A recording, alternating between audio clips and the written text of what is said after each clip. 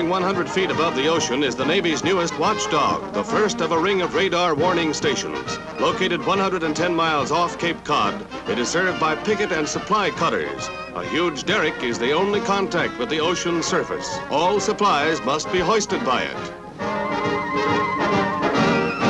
The entire boat is lifted from the water and begins its journey to the deck of the tower. The cutter brings supplies and replacements for the crew of 50 who man the tower. Men who serve on radar stations draw overseas pay during their lonely vigil.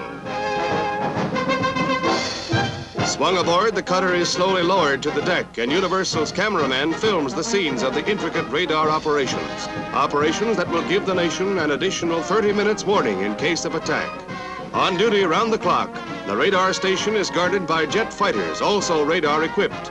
The pips of their approach show on the screen as they fly over in this practice exercise.